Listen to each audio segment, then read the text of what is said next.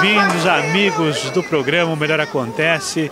E claro, nós da TV Guarulhos sempre trazendo para você os grandes acontecimentos da nossa cidade. Ao meu lado aqui, o nosso querido, obrigado, sempre simpático amigo Danilo Duarte. Danilo, e atendendo uma solicitação, não poderia deixar de estar aqui nessa noite memorável também. Obrigado, aonde você memorável, não é? A palavra ficou bonita, né? A gente está chegando aqui com cultura, né? Exposição de arte, amigos. Acabei de cumprimentar amigos da faculdade. Uma delícia, Antônio. É gostoso, né? A FIG, que há tantos anos já está aqui, né, solidificada na cidade de Guarulhos, e você, professor, né, no lugar certo. Pois é, você sabe que eu gosto de praça, né? Você vai ver aqui um ambiente de praça, os atores estão brincando lá, mas a ideia é revitalizar esse local bonito também da faculdade, né? A gente tem coisa muito legal em Guarulhos, Antônio, e você é um cara que sempre está cobrindo isso. Sempre, né? Acho que a cultura nós temos que estar levando ao nosso público, porque eu acredito que a cultura é uma parte primordial, né, para o jovem de hoje, né? Exato. E é isso que eu estou mostrando no livro, né? Hoje é o lançamento do livro e Pare e Pense. Pense. Pare e Pense. E eu vou contar, né, nesse livro como a gente pode aliar a cultura com o desenvolvimento econômico e construir coisas boas para Guarulhos. São das pessoas que acreditam em Guarulhos, você acredita, e a gente está reunindo todo esse pessoal aqui junto, né? Pessoas que gostam da cidade. Aliás, né, Danilo, nós somos guarulhenses natos, né? É uma coincidência, né? Você é de que bairro? Eu sou da Vila Galvão. Vila Galvão, eu do Jardim Monte Carmelo. 31 anos. 31 anos. Isso. Um jovem de 31 anos. Eu já passei dessa idade já faz um pouco de tempo, né? Mas ainda mantenho o lado jovem, né? Do Antônio Queiroz. E é isso. E eu fico feliz quando eu vejo um jovem como você, professor que leciona qual matéria? Eu sou professor de turismo e marketing, né? Turismo e marketing. Na faculdade em Anhanguera. Olha que bacana. E preocupado com a nossa cidade, né? E eu queria que você falasse um pouquinho para nós, para os nossos telespectadores da TV Guarulhos, o livro Pare e Pense. Qual é a mensagem que esse livro traz para os nossos jovens? Olha, Antônio, a gente é uma mensagem no ano muito importante. Nós vamos entrar no ano eleitoral. Verdade. E cada vez mais a gente tem que tomar consciência das nossas escolhas. O que nós queremos para Guarulhos? Quais serão as propostas?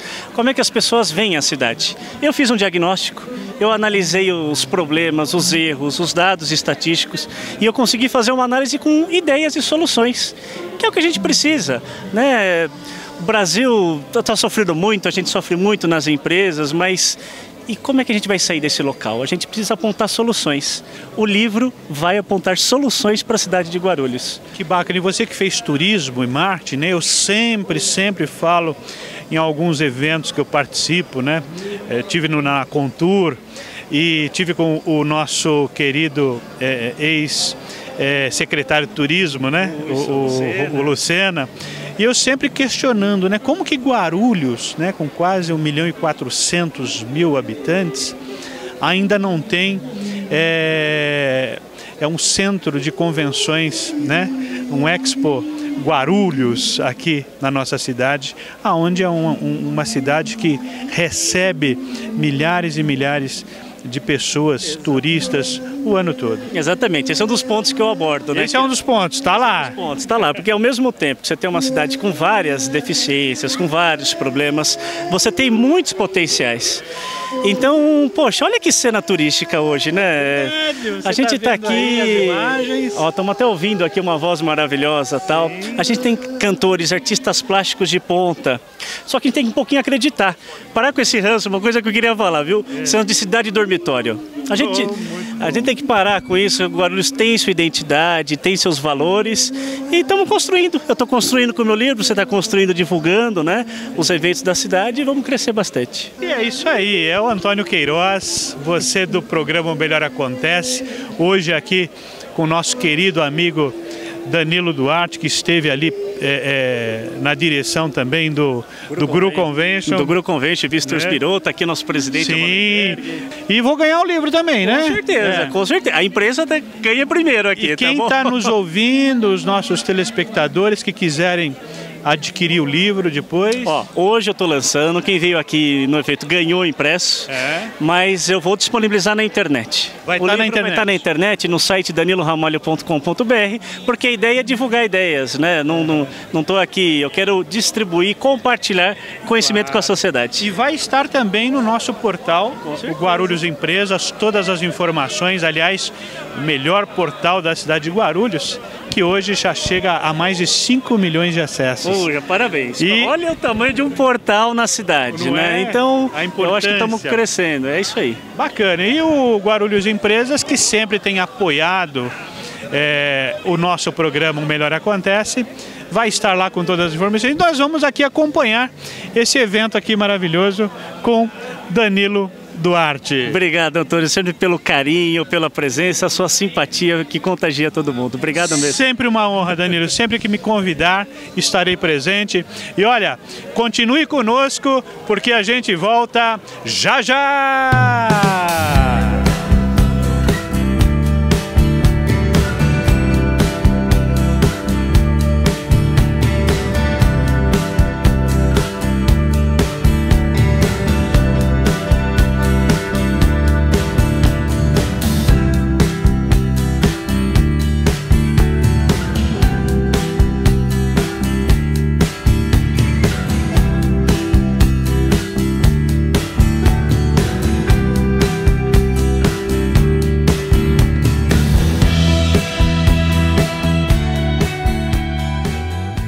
Uou! E continuamos aqui nesse evento maravilhoso. E olha quem eu encontro aqui, a nossa querida colega. Colega maravilhoso. Olha, parabéns, entrevistou aí Marcos Frota, o grande artista. Verdade, Constância. Nesses seus 2 anos de programa, parabéns, você é maravilhoso. Obrigado. Olha, sabe que receber esse elogio da nossa querida Constância, que já tem anos de experiência, né, na TV, e olha, é uma das celebridades de Guarulhos, que teve 3 participações no programa do Jô, não é? Olha. E eu assisti, viu? Assisti. Claro! O Jô, ele nessas 3 participações, ele foi uma mãe, uma avó. Porque uma simpatia em pessoa, né? É, um amor, assim como as grandes emissoras do país onde eu estive, Video Show da Globo, Pânico na TV, CQC. Tô falando pra você, ó. Né?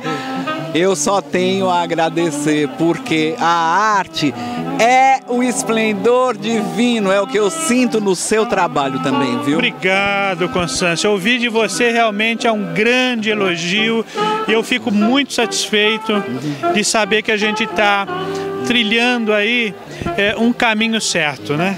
Graças. Para um bom programa de televisão, respeito aos nossos telespectadores, respeito aos nossos convidados. E você, no meu programa hoje, nesse evento Pare e Pense, com o nosso querido amigo Danilo Duarte, né? Danilo, grande professor, cara. Grande professor. Maravilhoso. Olha o movimento que o Danilo tá fazendo. Olha aí, Natanael, dá uma olhada aí. Olha aí.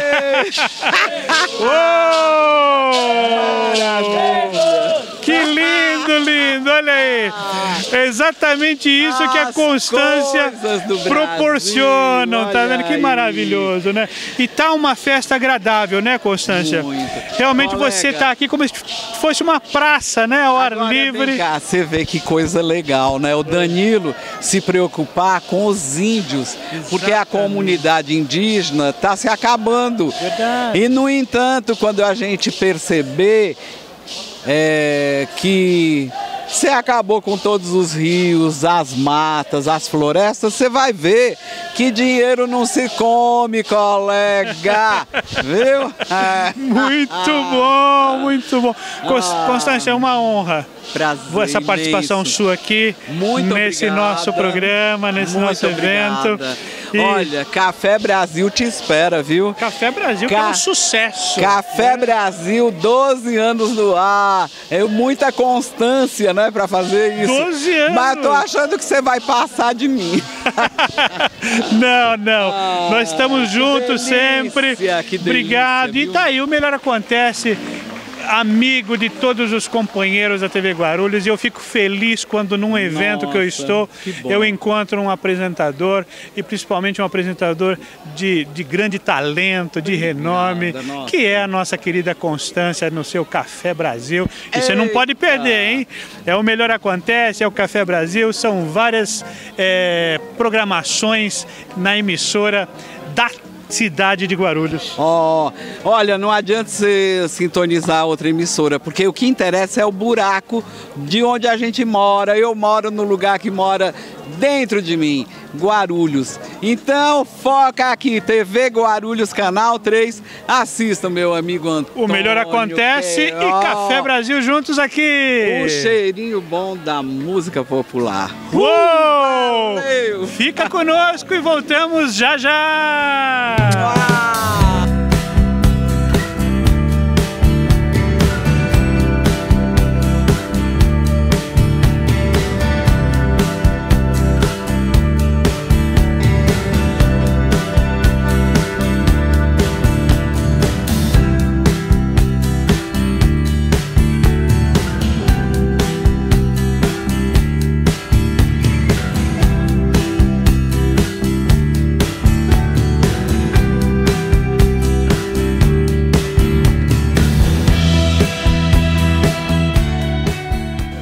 E continuando aqui nesse evento, aqui na cidade de Guarulhos, que é o lançamento do livro Pare e Pense, do nosso querido amigo Danilo Duarte. Olha quem eu encontro aqui em mais um evento na cidade de Guarulhos, o nosso querido presidente da Contur Guarulhos, Lorival Honorato Vieira, né? Vieira, tá vendo? Lembrou, claro! Lorival, muito bacana estarmos aqui nesse evento, né, com o Danilo, um jovem professor, 31 anos, e lançando aí um livro que é para meditação, né? Um livro para que a pessoa possa refletir um pouquinho sobre os acontecimentos, sobre o futuro também da cidade de Guarulhos. É interessante. Realmente, prestigiar o meu amigo Danilo é algo assim que eu me orgulho muito. É uma pessoa fantástica, um jovem, promissor, professor, foi presidente do Conselho de Turismo e eu sou sucessor do Danilo.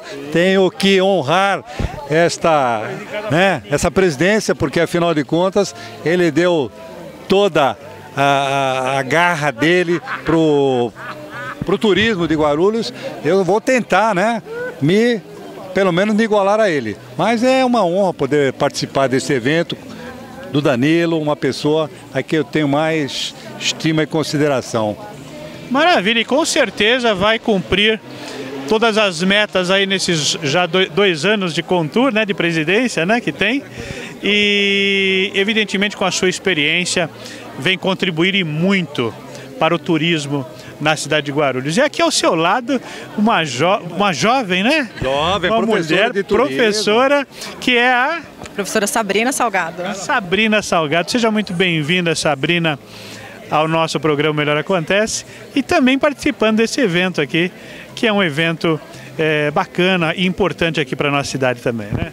É isso mesmo. Estamos aqui prestigiando, o Danilo, que é professor, juntamente comigo também, e torcendo aí para o desenvolvimento da cidade de Guarulhos. Sempre, né? Aliás, você estava me falando em off, a Sabrina, que ela também é guarulhense. Aqui de que bairro? Eu fico ali na Vila Rio de Janeiro. Vila Rio de Janeiro, onde tem os meus amigos lá do Lions Club, ali do centro, né? Lions Club Guarulhos Centro. Meu abraço aos presidentes lá, ao Miguel Maiate, que foi presidente ali. Um grande abraço para todos ali. Tá aí, Sabrina, o nosso querido presidente Lorival da Contur, também prestigiando esse evento aqui, lançamento do livro Pare e Pense. Tá certo? Voltamos já já!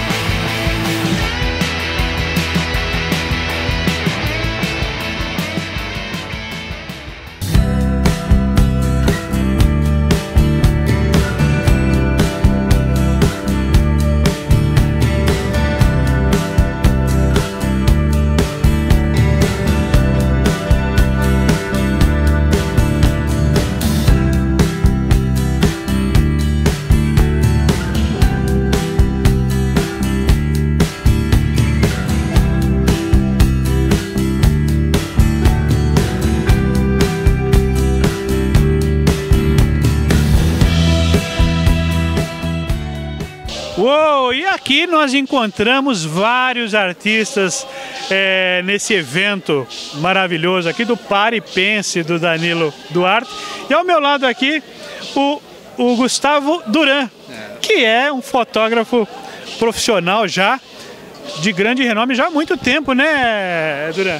Antônio, fico feliz, na verdade, Fiquei feliz, na verdade, do Danilo me convidar para a exposição, para ser um dos fotógrafos da exposição, porque calhou numa coincidência gigantesca, porque amanhã eu faço a minha exposição.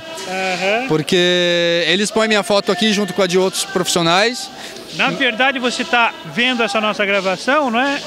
A exposição dele já foi. Exatamente. Mas o Duran faz várias exposições. Isso, exatamente. E calhou de ser junto com o meu aniversário de profissão, né? Ah, quantos anos? Esse ano, você levou um susto, né, pela idade, mas esse ano eu completo 15 anos na área de fotografia. Pois é, 15 anos. Eu comecei com 14 anos. Gostando daqui. Já, com 14 anos eu era assistente de fotografia. E esse ano eu tenho o privilégio de ter recebido o convite do Danilo para poder ter uma foto minha exposta no evento dele, que é o lançamento do livro dele. E ela está ali atrás da gente, ó, aquela foto ali. E como é que você vê, Duran, essa iniciativa do Danilo, um projeto bastante interessante, que é através do livro Pare e Pense, levar a reflexão aí, tanto do povo guarulhense quanto principalmente dos jovens. E você é um jovem. Sim. Na verdade, assim, eu tenho observado já há um tempo que o Danilo ele tem uma preocupação muito grande com a nossa cidade. Né? Ele é um rapaz muito visionário, ele tem projetos e ideias muito diferenciadas muito diferenciadas aqui. E isso agrega muito à cidade, né? Hoje, na verdade, esse lançamento do livro dele, Pare e Pense, para mim é uma oportunidade de realmente chamar a atenção dos jovens para o que está acontecendo na nossa cidade e no país.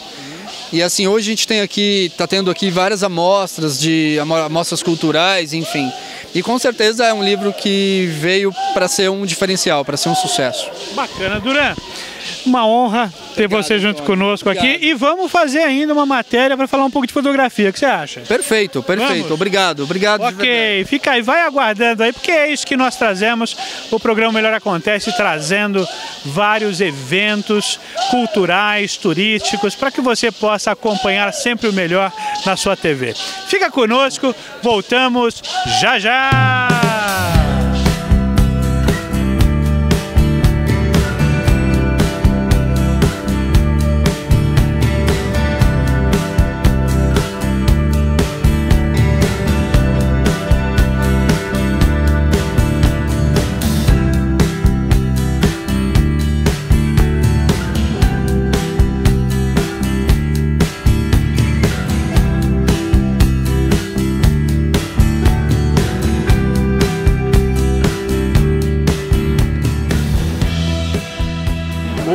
E continuando aqui, olha que eu encontro aqui a mamãe do Danilo Duarte. Tudo bom? Tudo bem, estou muito feliz. É Regina. Dona Regina. Regina Ramalho. Ramalho, olha aí. Tá vendo? E é um privilégio poder acompanhar o filho num evento e com ideias tão boas como o Danilo, não é? Com certeza, é muito orgulho. É você ver um filho nascendo de um filho, né? É um orgulho muito grande para nós, viu? Estamos muito felizes de estar aqui compartilhando com todo mundo. Estamos muito felizes mesmo. E quais são as expectativas aí nesse projeto do Danilo? Porque está lançando um livro importante de grande reflexão, né? Principalmente para os jovens, que é Pare e Pense. E Pense. É uma expectativa muito grande. Ele está dando a oportunidade que a gente está vendo uma mensagem de um jovem com sonhos para ser realizado, com perspectivas e com possíveis soluções. Então ele está buscando essa viagem para concretizar com a juventude, chamando todos para isso, né? São sonhos possíveis. É tudo bem realizável. Obrigado. Obrigada a você, viu? Tá aí, Antônio Queiroz aqui no Pare e Pense, esse evento aqui, lançamento desse livro. O Danilo Duarte, nosso querido amigo, fica conosco, voltamos já já.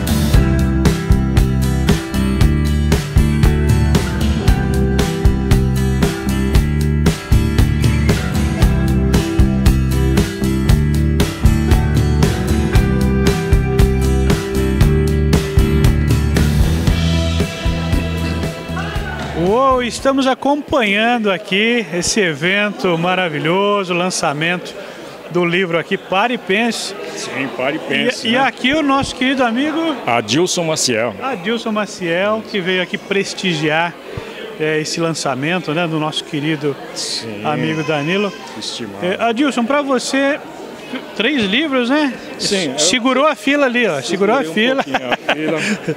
Que é para pegar para a nossa presidente do Partido Verde, Paula Gonçalves. Nossa querida professora Paula, vocês já viram aqui na TV Guarulhos. E a tesoureira Aura Estela Pereira, não podia faltar, e Carla Falaz. E é um momento de reflexão para o povo, né? Sim, para o povo, para os jovens.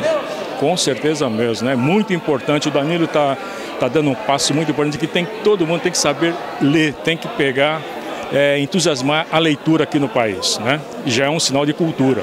Tá certo, e é por isso que o programa O Melhor Acontece está aqui prestigiando esse evento, porque cultura é saber, né?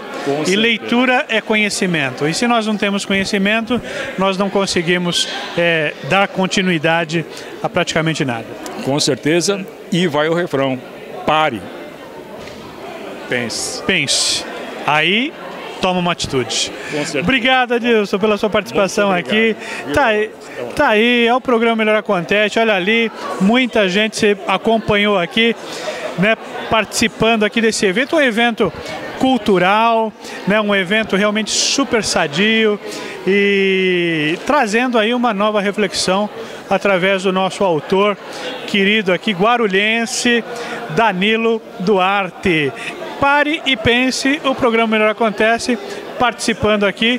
E você acompanha aí a nossa programação da TV Guarulhos.